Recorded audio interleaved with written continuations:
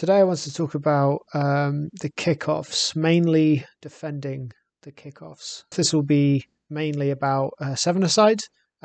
Towards the end, I'll go into a little bit about eight-a-side and some Super League kind of variations. And then right at the very end, talk a little bit about there's two main international rules that are different that people might not be aware of. So just to begin with, seven-a-side, mixed. Generally speaking, you'll want to go three at the front and four at the back. So let's go like this. One thing to consider is obviously the ability of the kicker themselves. If they've got an absolute cannon on them and they can get it to the try line, you might want to start like quite deep so that you can see where the ball's going, and then you can go to it. If it's one that's not that strong and is a bit weaker, you can come up a little bit higher. So you'll know that after a couple of kicks how proficient the kicker is, or the kickers on their team are. But generally speaking, you want to have sort of four at the back, three at the front, kind of like this is fine. You kind of usually want to go for your sort of taller, faster players who are kind of more comfortable with a rugby ball and also quite good at using their feet to stop a rugby ball, because the kicks will be going along the ground and might be jumping all over the place. A really good way of stopping it is to use your foot, just to control it before picking it up. Your front players, you kind of just want to be getting in the eye line a little bit. Something that I quite like getting people to do is this middle player to choose a side. So let's say two chooses this side. It kind of makes it a less desirable kind of kick in this direction, because you've got to get it either over or through two players here. So maybe let's say you've got a really strong player who's really competent at sort of returning kicks, so collecting and attacking. Let's say it's this number 5 player who's like your sort of standout kind of player who can really return with some interest.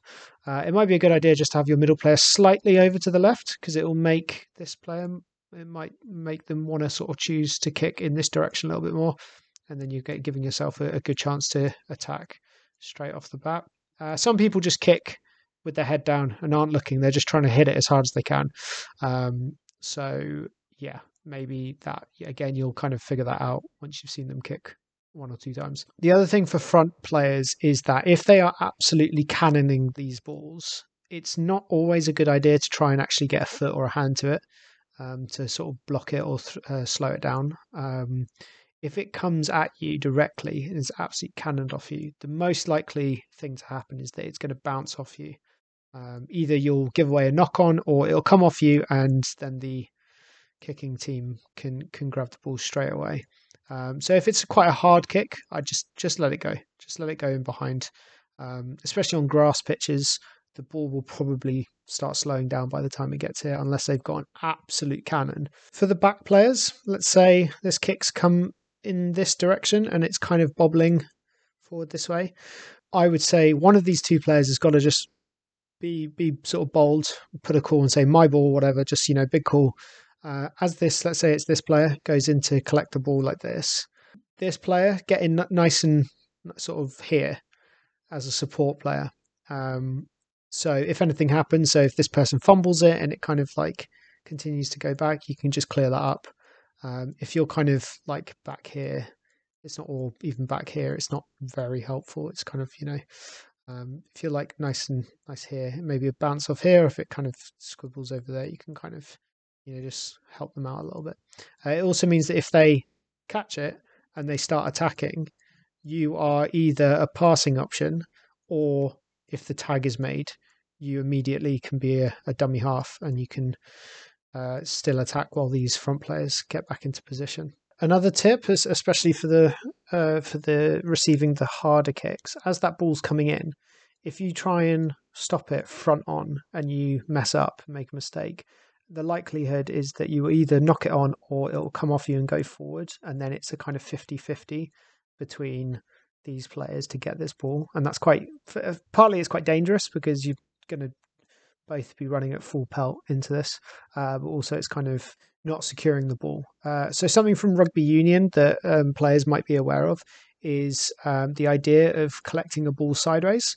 So if this ball is coming at you sideways, if you make a mistake or if it bounces off you or you drop it, the momentum of the ball is likely either going to make it, it might go sideways here, but it's most likely just going to go backwards here, which is fine because you're still the closest person to it. Hopefully you've got a support player here who can like clear it up. If any mistakes happen, you can just kind of get it. And that's the same if you're catching it on the fall. So if it's up in the air and you want to catch it on the fall, if you are like that and you drop it, it's going to drop and go forward and it's a knock on. But if you catch it sideways, it's up in the air, you catch it and you drop it, it potentially will just go backwards and then you can just reclaim it. Front players, it's really important that you're quite aware of the potential of a short kick. Usually you'll have kind of your wing or link player giving them the eyes and sort of getting ready. So if this wide front player is kind of quite tight and narrow in here, if they can get a kick into this corner, that's really, really difficult to defend because you're running that way while these two are running in that direction. So just be really careful about your positioning and what you can see these wide players doing. Are they kind of, if they're right on the touchline, hugging here and looking to kind of run in this direction, they might be looking for a short kick. Same if you're too wide here, they might put one in here. And then it's kind of, this is a sort of 50-50 because you've got these players coming in and you're kind of going in like that. And again, yeah, you just don't really want that. Ideal situation is that you're here, it goes here, and you can just kind of use your body to shepherd the ball and pick it up safely. And if you get tagged here, that's fine, because then you can just reset. The other thing to think about is the sidelines, the touch lines.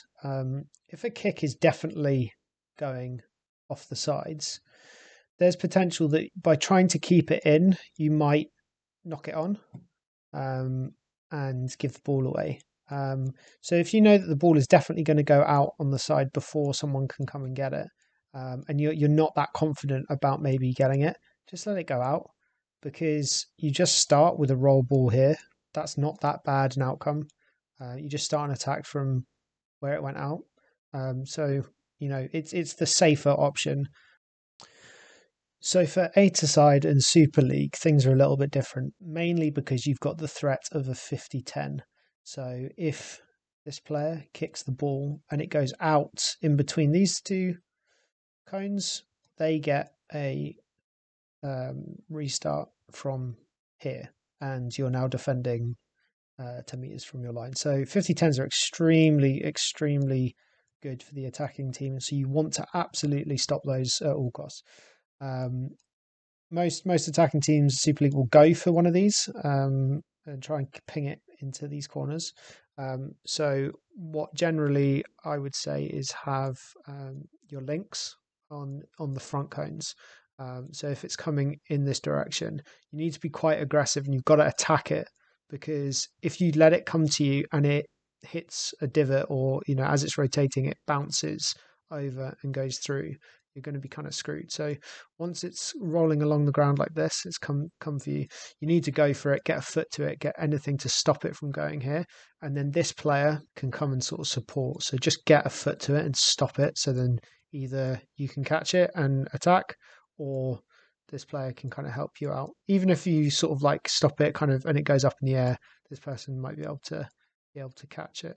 The other thing is it's 8-a-side. So with a kicker in the middle, you're going to have an uneven spread. So here you've got the kicker in the middle, you've got 3 attackers on this side and 4 attackers on this side. So normally that would mean that the kicker, because it's hard to kick and then chase from a kickoff, it means that the kicker is likely going to be kicking in this direction. So you kind of might want to make that a little bit more difficult, or you might want to have this player kind of be an extra support. So kind of free roaming to either, if this comes kind of here, you can kind of come in here. So you can have this middle player sort of make a read on where they think that kick's gonna happen, and kind of be an extra support player on this side. Now for international rules, there's 2 things that makes kickoffs a little bit different to any other kind of level of tag. The first thing is that normally if a kick is kicked short and it for some reason doesn't make this 10 meter line, it will be then a restart for this green team on the halfway line, and everyone else has to go back. So at every level, other than international, this kick always has to go beyond the 10 meter line, otherwise it's a restart. For international level, if that kick looks like it's not going to make the 10, the receiving team can actually go and pick it up and just start attacking straight away. You don't have to wait for it to go dead and then go. The other rule in international tag rugby is something called a force field. What this means is you have a force field along the try line, and if the ball is kicked and goes over the try line at all, the ball just passes the try line, it's dead, it's out, and so you then the receiving team takes a restart from the 10 meter line. In all other levels, if it bounces before the try line and goes over and you catch it behind the try line, you're then free to continue play. So that's pretty much it for kickoffs. You could probably get into more advanced things with the kickoffs in terms of thinking about the attacking side of it. So the types of kicks you do, how you set up the ball on the floor, which part of the ball you're kicking. If you're going for short kicks, do you want to do sort of banana kind of stuff? Same with 50-10s, bananas, or end over end, or do you want to get like a height on the ball? There's all sorts of different variations of kicks from a kickoff. That might be its own separate video when I can actually record someone doing and demonstrating those types of kicks. But for this video, just sort of thinking about your defensive priorities during a kickoff. So hopefully that was helpful.